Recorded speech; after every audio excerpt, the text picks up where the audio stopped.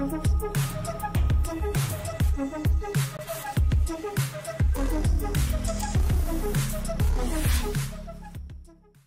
everybody, welcome to Technically Unraveled. I am Kristen, the Senior Director of Microsoft Go-to-Market here at Pax8. Thanks for tuning in this week. Make sure that you put all your questions and anything you have over in the chat. Also, please make sure that you like, share, subscribe, because we've got lots of content that's upcoming. And I really like interacting with you all in the chat, so I want you to all come while it's a live show, please. All right, let's go ahead and get started with your updates. So first and foremost, we have the Pax8 monthly newsletter that has gone out. Please make sure that you're checking out those links. Same links as last time, guys. Make sure that you're going in, bookmark it. You have so much information available at your fingertips, refreshed every single month. So please go check that out. Next, we've got Microsoft is only going to be accepting GDAP starting October 9th. You might have heard originally it was September 25th. We moved, well, not we, let's be clear. It was September 25th. Microsoft moved it to October 9th. So some of those fun date changes, we just want to make sure that you as partners, you know October 9th is the day, GDAP or nothing. All right. New FY24 incentives and rebates program has officially launched. We've talked a lot about this with Ashley Moretti, other people that have come on, but I want you to know as of October, we are live, ready to roll. Make sure that you are enrolled in the MCI program. So we want to make sure that you're getting these incentives. Super important that you've either purchased your designation or your solution competency. Reach out to your account team if you have questions. This is super, super important. I want to make sure that you don't have money that is in your account that doesn't get spent. So keep in mind that if you've earned under $10,000, you're going to get that as a straight rebate. But if it's over that $10,000 threshold, you are going to need to make sure that you're going and claiming this. At the end of the half, it'll disappear. You'll never get this money back. So reach out to your account team if you have questions. It's all located in Partner Center. I was really excited last week about our Pax8 Dynamics Duo, our campaign launching. Man, this website looks slick. You guys got to go check it out. Please make sure you check out these resources. There is a ton that goes into it. I mean, we really talk about this partner-to-partner motion here at Pax8. We talk about you don't have to build your own Dynamics practice. Lean on us, lean on our professional services. We're here to support you. Your PSCs, your productivity solution consultants, your SOCOs, reach out to these guys. They are going to take excellent care of you if you're interested in learning more about Dynamics. Highly recommend that Dynamics demystification session. That's your plug to go to Pax8 Academy. There's a Microsoft hub there with all kinds of information. All right, beyond, I don't know how we're already almost at the end of the year, but Beyond is going to come up before we know it. So right now they have early bird pricing. So let's go ahead and we make sure that you get your ticket secured. It's going to sell out. Want to make sure that you are there. We'll be there. It's going to be a great time, a lot of content, but make sure that you get that ticket while you can at that discounted rate. All right, that wraps up our updates for today. Cybersecurity month is here. I am super excited to introduce Roger. Thanks so much for jumping on today. Kristen, thank you. It's a pleasure to be here. Excellent, excellent. So we've got Cybersecurity Awareness Month. Tell me a little bit about who you are and what you do here at Pax8. Yeah, appreciate it. I'm the party group. I'm the Director of Risk and Anti-Fraud. And my remit is looking at customer and partner risk. So what's happening in our customer environments? And we manage, as you know, a really large infrastructure, a lot of different customers in Microsoft. And so that's what I'm focused on, right? How can we look at their risk? And a lot of those risks are cybersecurity risks. So here we are this month, and I'd like to talk to you about that. Awesome, awesome. I reached out when I was like, man, it's Cybersecurity Month. Hold on. I was like, please, Roger, it's going to be the perfect time. So we've gotten the pleasure to work together a bit. And, it's the first question. it's not even like a softball question, so I'm just going to apologize out the gate, Roger, because there was a recent data leak at Microsoft, and an employee accidentally exposed 38 terabytes of data on GitHub. I mean, can you just kind of explain to me, like, how does this happen? I mean, what are the Yeah. potential risks, some consequences? Because that's a lot of data. It's a lot of data. And so this happened something like 3 or 4 weeks ago. It was definitely the security story du jour, right? So for that week, it was a big story.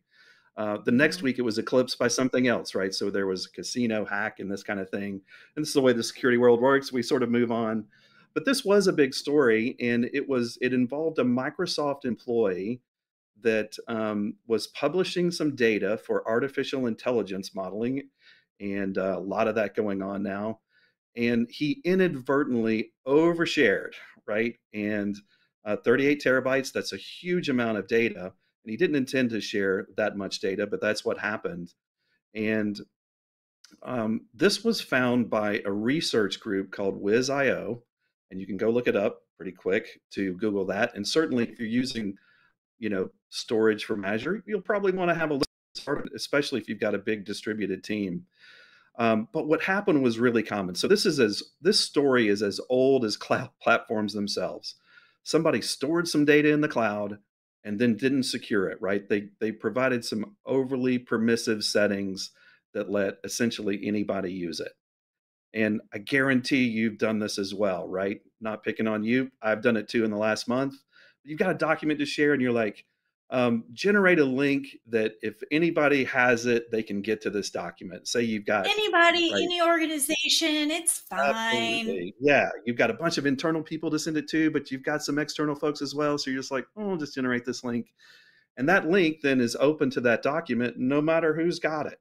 Now, some enterprises, will not let you share a link like that. Like it's got to be, anyone at Pax8, for instance.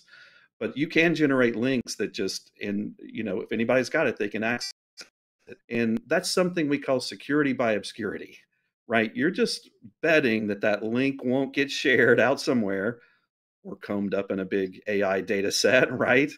And for the most part, you're right. But that's not exactly what happened here because this user did intend to share this link. So he published it on GitHub, which is where he was publishing the related software. And it turns out that the link he shared, it's called an SAS link. It works exactly like a document share link, except it points at storage. And so this link actually linked back to the entire storage system and not just the resource that he intended to share. And so that's what happened, reported by this, ethical researcher who informed Microsoft. Microsoft remediated the problem, and then, of course, the threat researcher released this data. Not really anything to Oh, pick on here regarding Azure, but there are a few details that I'd like to cover that are specific to Azure in these SAS links. please, please. Yeah. So one of the problem with these SAS links is that they are not time limited, right? So one of the things that happened in this event is that the link had actually expired, right? So I think it expired in 2021, and somebody really helpfully went back there and said, "We'll put a new link in," and they didn't expire it until 2051, the year 2051, right? So this is forever, and it was overshared, and our one of the other aspects of these SAS tokens is I can't log into Azure as an admin and see they exist. My users can generate them, distribute them, and I can't go in and revoke them explicitly. If I want to go revoke that token, I've got to go in there and kill a lot of different stuff. I've got myself a big problem. So I would recommend for our Azure storage users to have a look at this because the article does describe some mitigations. You can do some logging so that you can tell that it's being used. You can set some security settings so that only certain kinds of tokens can be issued that expire in a week, right? So there are some mitigations that you can use to Okay. to correct the problem. And I suspect that Microsoft is going to do some updates to their architecture methodology too, based on that event. It sounds like it. And I mean, luckily it was found, it was contained. But I mean, would you be able to give us just some tips to hopefully prevent some of these breaches in the future? And I mean, how should we protect our own data online? I mean, I probably shouldn't click the any organization, which has been grayed out, might I say. So I can no longer do that. But I mean, what are some good tips here? Yeah, so I think, looking at this case, there was a huge amount of data involved and it was for AI training. And I would say we're going to start to see more and more customers go towards AI, right? But I think the key here is don't treat it like a giant experiment because it usually is, right? We usually say, hey, we're going to get some really smart data scientists. We're going to give them an absolute massive amount of data, as much as we can. And then we're going to let them see what kind of interesting stuff they can produce from that. But don't treat it that way. Don't treat it like an experiment because the results may be experimental, but the data that you're using is often very sensitive, right? So my advice is use the usual security concerns that you would with any massive set of data. Um, Somebody came into your environment and said, "Hey, I'd love to get a copy of all your trouble tickets, emails, chats, your sales pipeline, your revenue, and then I can produce some magic analysis for you." You would never let them do that without a lot of scrutiny. And so that's what you want to do with these AI projects. We can see that there's just sort of a small segment of our population today using machine learning, but we know it's about to explode, right? So my advice is treat it like production data because it is. Got it. And I mean, there's a way to see through the Azure alerts, what's being downloaded from my understanding. Can you kind of talk me through that? Because I mean, if that much data is getting downloaded, shouldn't somebody be Yeah. going, hey? Somebody should be going like that. Yeah. So first of all, enable that logging. So this particular, vulnerability can be captured in logs, and you want to do that, and you certainly want to, track when you see a lot of activity going on. But one of the simplest things that you can do is enable cost reporting on your account, right? This is for all our Azure customers and partners. Go in there and set up some alerts and you can make them specific as possible so that you know when costs are starting to escalate because a lot of times cost is just a great proxy indicator that there's a security problem, right? If I see a lot of data going out of the cloud and I'm starting to pay for it, I'm going to go investigate what that is. And so the cost alerting can be that canary that tells you, okay, I actually need to go do something. And we'll talk about some other, security type concerns that cost reporting will solve as well. Awesome. So no matter where a partner is, right? I think, it's never too late to start down this journey of cybersecurity, right? Whether you're Yeah, at the ground floor, whether you're already a little bit into it. So, I mean, there's CIS controls, there's hardening guides. Like, right. what do you recommend here? Because I feel like there's a lot. And how do people maybe know, Yeah. hey, where should I at least begin to dig in? Yeah, I'm going to say something that I know sometimes our audience gets tired of hearing, but start with MFA. Start with MFA. It's so simple, right? Get your passwords protected with MFA on your phone or the other methodologies that are available. Because Microsoft says, and I think they're right, that will stop 99% of compromises. I like those odds, right? So start there. Same. And then, another thing that you can do, go look in Azure. Azure's great at telling you all the potential security things you might want to look at and prioritizing them. It'll probably be a big list, but Azure's great at telling you start here and then do this and then do this. And then it will guide you into hardening your Azure and Microsoft environment. Got it. So that is the Yeah. Azure score that you're specifically talking about. Yeah, correct. That's exactly And right. it's not Yeah. usually like one or two things. Like it's a very long No, list. So it's going to be MFA dozens. is a It's going to good be spot. dozens of MFA Got it. is a good start. You're going to find dozens of things there, but as a business, and I think it's great to track this as a KPI, start tracking it with your IT security team that they report every month where that score is and give them incentives to drive that score up to 100%. And that way, you know that they've done absolutely everything they can do. Give them some incentives to do that, right? Something that makes it something that they are inspired to go do. Let them report it every month, and then that will drive them to go and change the settings, and then sometimes the behaviors that they have to change in order to get a 100% score or something like that. Security is always a Sure. trade-off, right? You're not 100% secure, but you can go in and drive it up as far as possible and then let the business help you decide, hey, we're actually not going to do that. We're going to accept some of that risk because that security mitigation right there is something that we think is going to cost us more money than the potential risk would. So, but use that score. That's a great idea. Excellent. So they're going to get this list. I love the gamify. Like, I like the gamification gets people Yeah, involved and they're saying, like, hey, how do I close that yeah, gap? So I really like that yeah. one. Now, if they're saying, like, hey, you know what? I kind of don't know where to start. I mean, they can leverage us as Pax8, maybe in ProServe as well, from my 100%. understanding. Okay. Absolutely. They can leverage us. First of all, we've got Pax8 Academy. This is available on demand. Our partners are entitled to it. They can go in and get training across security concerns, productivity concerns, across the vendors that we support. It's a great resource. And one of the courses in the Pax8 Academy regarding cybersecurity for Azure has to do with Azure unauthorized consumption. And this is one of the risks that we see for our customers, and they're often not aware of it. I think everybody knows, hey, I might get hacked, might be ransomware, some of my data might get taken. But what they're often not aware of is that some threat actors will actually drive direct cost to them.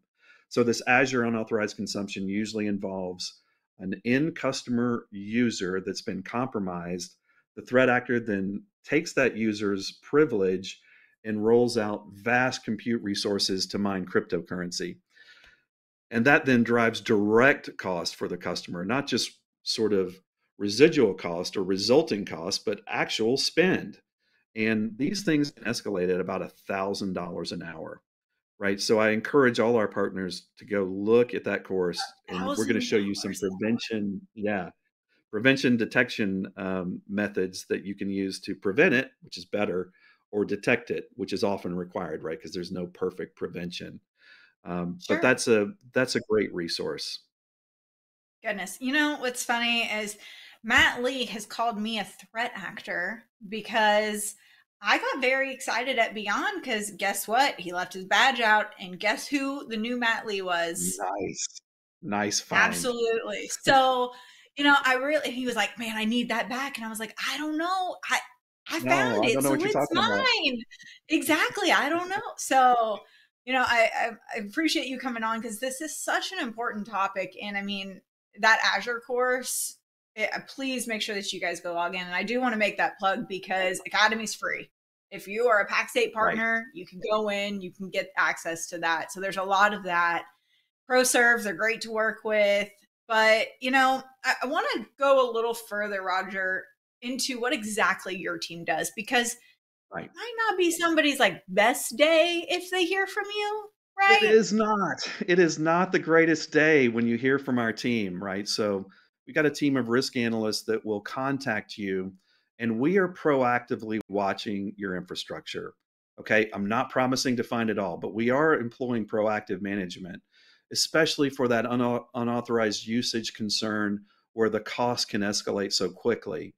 And so, if you're a partner with Pax8, you may hear from us if we see something like an unauthorized usage case. We're going to email you directly, right? We're going to call you. We're going to, in the future, text you, right? So we've got an ability in the platform. Use this sparingly. We're not going to text you all the time, and you're going to have the ability to opt in, right? So you can go in and say, okay, for this guy and this guy, send them a text if Mhm. you have a security alert, and we'll be using that in the near future. But my advice is for our partners, you know, put in that contact information, put in phone numbers, make sure the main phone number in your partner record rings to a number. And if it offers us to connect to like your on-call person, we'll dial through.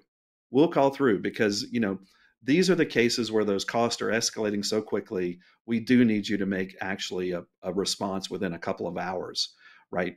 Or it's going to be $10,000, right? So we need you to do this. And it is rare. Listen, this is rare across our infrastructure.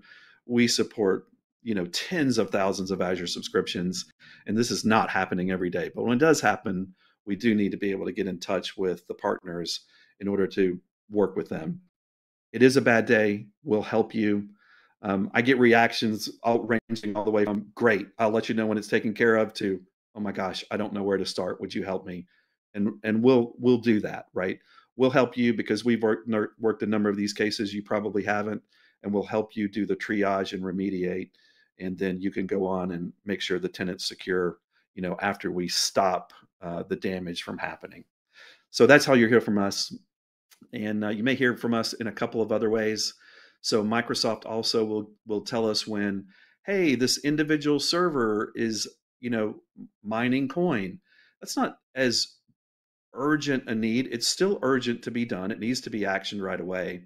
But this is typically where, okay, customers rolled out a, third-party VM, like a wireless LAN manager or even a firewall, Okay. right? And Microsoft is saying, hey, that resource is actually mining coin. We have had cases where the file, which is like the bastion for security, is itself mining coin.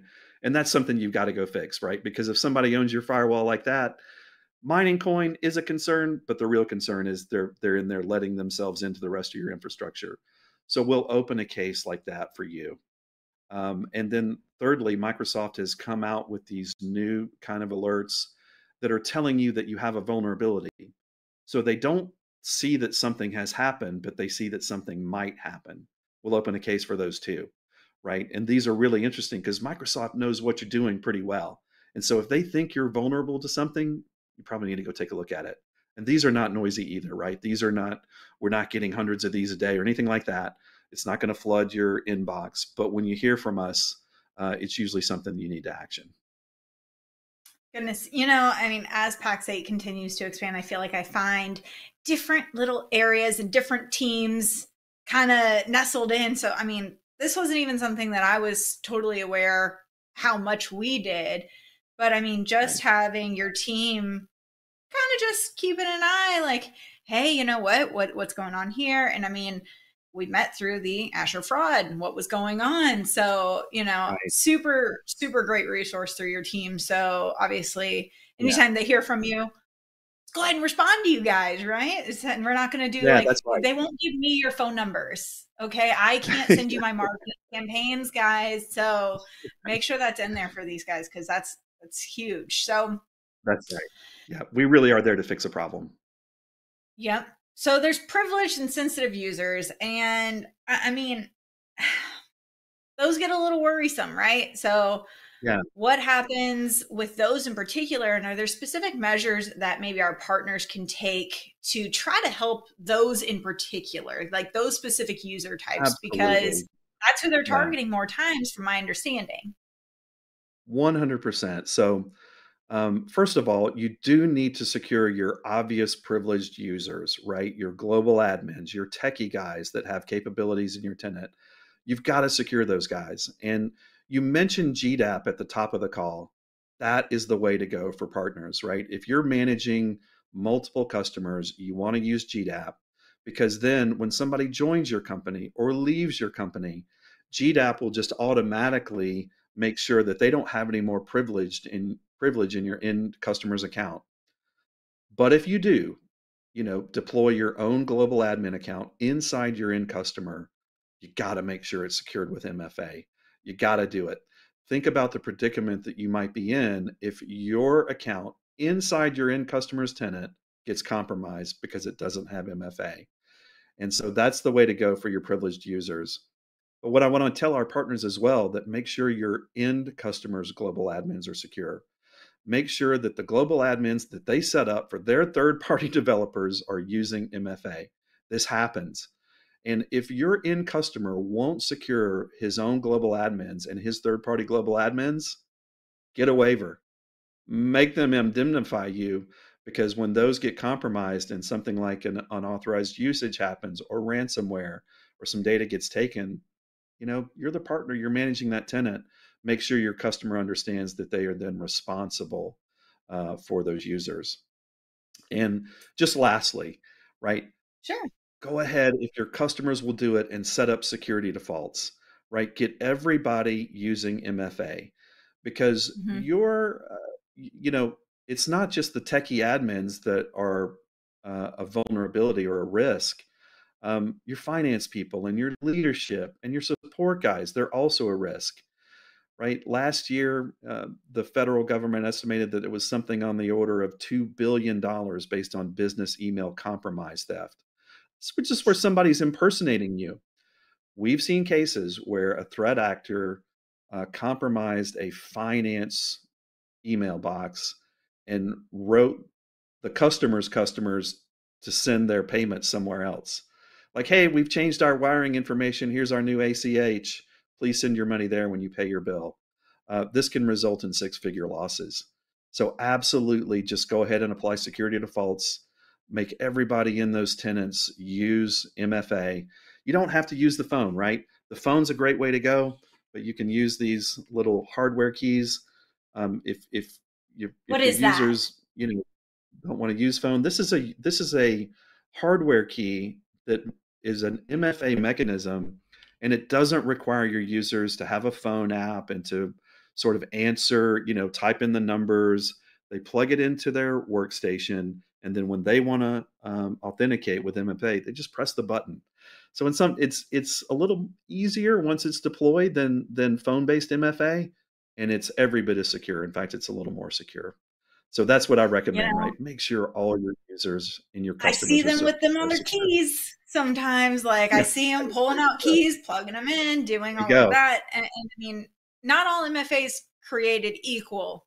I know we've talked about Yeah, this a little bit in prior episodes, but I mean, so the FIDO key is one option, right? And that's not the phone, but what are the other MFA right. options that are available? So the next one that you probably want to use is, especially if you're in the Microsoft environment, just use the Microsoft Authenticator, right? And go ahead and tick the option where you use the additional matching code, right? So this is when, okay, you're trying to log in, your Authenticator app on your phone pops up and says, is that you logging in? And then it says, type in the two numbers that you see on the screen, right? And it's just, 35, 52, whatever it is. And what that helps is it makes sure your users don't get accustomed to just saying yes, right? One of the problems, even with the app, is that I'm trying to log in, my phone pops up and says, "Can I do this?" And just out of habit, I just say yes, yes, yes. Well, if that's a threat actor, that's a problem, right? Two-digit code then solves that issue by making you input something that you can see on the screen. And so if you can't see that, it's even more secure. And of course, we don't recommend any longer the plain text message MFA because there is a vulnerability here, right? Just getting a text and typing that code back in, this is vulnerable to something called SIM swapping, where I can basically go steal your phone number, right? I go to social engineer one of the telcos, it's Verizon, it's T-Mobile, or AT&T, right? This can happen to any of them, and I just steal your phone number, and then I get your text. Now that would be a long way around, right? That somebody would probably be targeting you if they did that. But if you're managing a lot of resources, if you're managing a lot of customers, you might be a target. So, we recommend to use the hardware token or the Microsoft Authenticator app with the second stage verification. Got it. Excellent, excellent. So, I mean, we've gone through, some of the steps that partners can take. We've gone through Academy. And Roger, this might be the most important question of the whole day. Are you ready? I'm ready. Lay it on me. How do you feel about pumpkin spice lattes? I cannot disclose that information. That is confidential, but I actually like them a lot. Thanks for asking. But I won't admit it. Good stuff. But I kind of Okay, do. nobody will ever see this. Probably. Okay, Good perfect. stuff. Roger, Just thanks so between much us. for coming on. I mean, we're definitely Pleasure. going to have you back because I think that there's a lot more that we can unpack here. So until next time. Would love to. Thanks, Kristen. Excellent. Excellent. All right, everybody. Cybersecurity Month kicking off strong. Big shout out to Roger for jumping in today. Make sure you like, share, subscribe, because you are not going to want to miss Miss Britton next week interviewing David Powell. We'll see you then.